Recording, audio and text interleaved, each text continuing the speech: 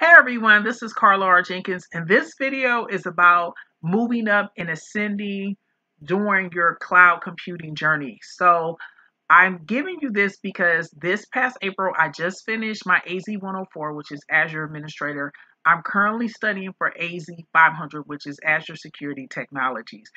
This is important because the resources or the companies or channels that you relied on when you got your fundamental or even associate uh, certifications are probably not going to be the channels that you will be able to use when you move up. So my situation was I was on a YouTube live with a company that had an AZ-500 video, but the link was from AZ-104.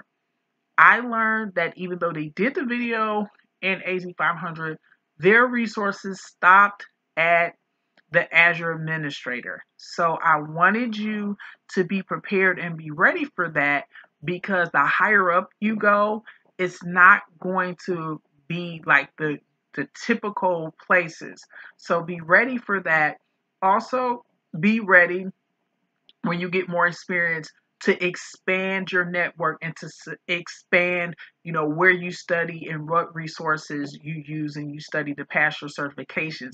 So if the resources that you're currently using, they're not supportive. Another example is one of the exam practice companies that I use for AZ-104, they do not have AZ-500, and that's okay.